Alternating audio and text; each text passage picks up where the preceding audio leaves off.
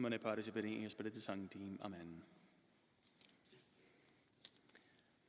So two martyrs today, or like 5 martyrs today. One of them was King Canute in the 11th century, and then the others were a family, a husband and wife and their 2 sons in the 3rd century, early Christian martyrs.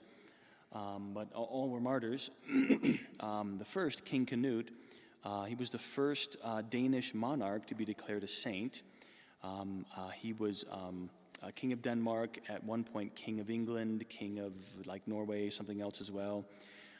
He was very solicitous for the church, promoting her interests, granted lands and built monasteries, built churches, and passed laws requiring subjects to attend Mass on holy days and Sundays and so on.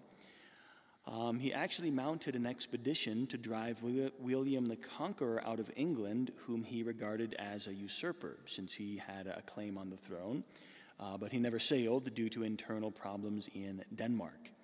He was martyred or murdered in an uprising in 1086 in a church.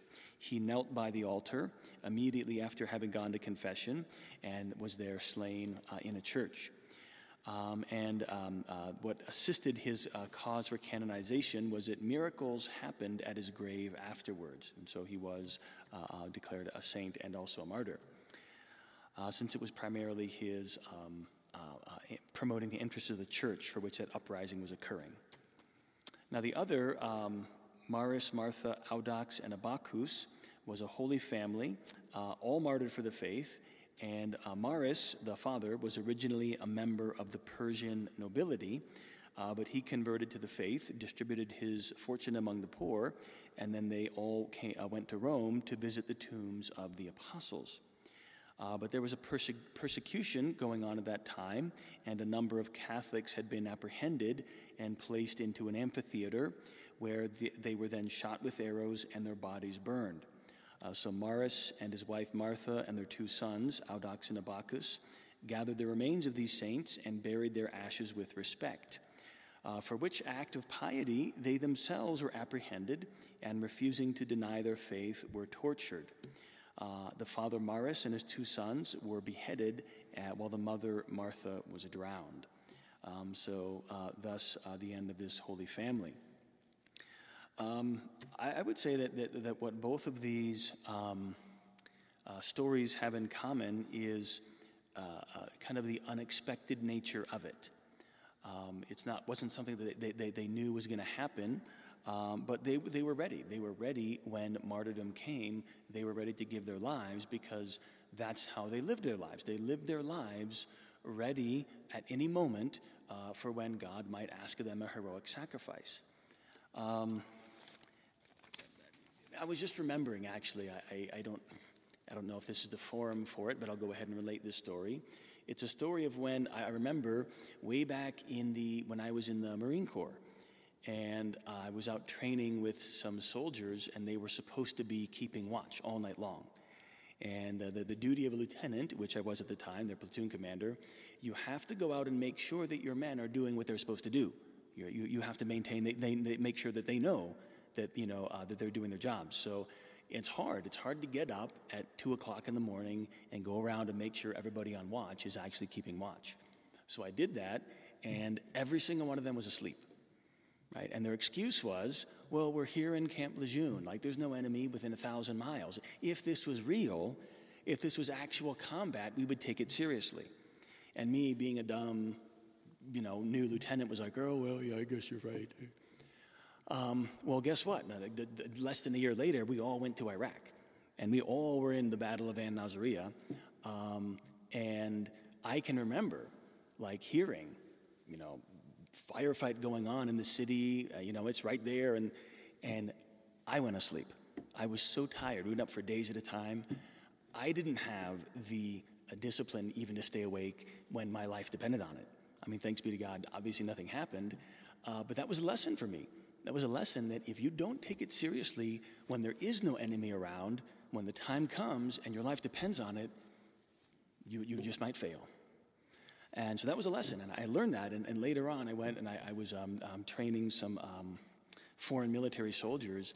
And when they were supposed to be, were doing an exercise and their men were supposed to be on watch, I got up, 2 o'clock in the morning, I got up all the officers, and we all went and we all checked the men and made sure they were awake. And I told them that story. What is the point of that? You don't know when the end is going to be. What if you're going to die tomorrow? What if God asks of you some heroic sacrifice tomorrow? And, I haven't been fasting. I haven't been really praying. I really don't do any penance. I really haven't been giving alms. I really haven't been sacrificing anything of myself. Well, then when the time comes and God asks you to sacrifice everything, you won't be able to do it. You won't be prepared. If you don't live your life able, to be a martyr at any moment, you should think, okay, I've got work to do. I really have to work to be prepared when that time comes. What if these are the last days? What if these are the end times? That day will come like a thief in the night, Christ said. He said, at the end times, the charity of many will grow cold. What was it that enabled the martyrs to give their lives? The burning love of God, Christ in their hearts, right? The charity will grow cold. But what is that was in this very gospel reading was about that very thing, the end times. But what's the final line of today's gospel reading? He who perseveres to the end shall be saved. Perseverance means you have to be trying. You can't persevere if you're not trying, right? Perseverance means you are trying and you've been trying for a long time. Now, you don't have to be successful, right? Perseverance and success are two way different things. Perseverance, ask anybody who's failed a lot. They've persevered and they failed. So perseverance and failure go hand in hand many times. God does not ask us to be successful. He asks us to be faithful and to persevere. So it doesn't matter how bad you are at prayer, how bad you are at fasting, how bad you are at doing penance. It doesn't matter how bad or good you are. You have to be trying. Right? You have to say, okay, this is something I need to do, and even though I'm not good at it and I fail all the time, I'm going to keep trying because that's what God wants me to do. And then you can be assured, because again, we should think that it's not our own power. It wasn't by their own power that the saints become saints or that they become martyrs. God gives them the strength they need at the time. But why is God able to give them that strength? Because they're receptive to it, because they're trying. So that is all that God asks of us. He wants us to try and keep trying and fail and fail and fail. And then when that one moment comes, when it is that one time, God will be able to see that we succeed. He'll give us that grace and see us through because we're disposed to receive it because we're open, right? We've been trying, we're open to that grace. So let us keep that in mind. Let us not fear whatever happens, but be ready to give our lives at any moment and every day. If we live our lives as martyrs every day, you won't have anything to fear. All holy martyrs, pray for us. God bless you all in the name of the Father, and the Son, and the Holy Ghost. Amen.